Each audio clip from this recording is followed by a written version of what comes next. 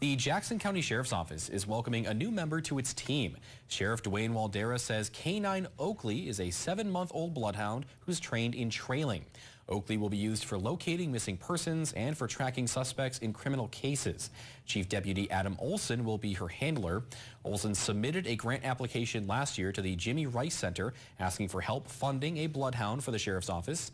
He was awarded a grant and then partnered with Bluegrass Bloodhound in Kentucky to receive Oakley.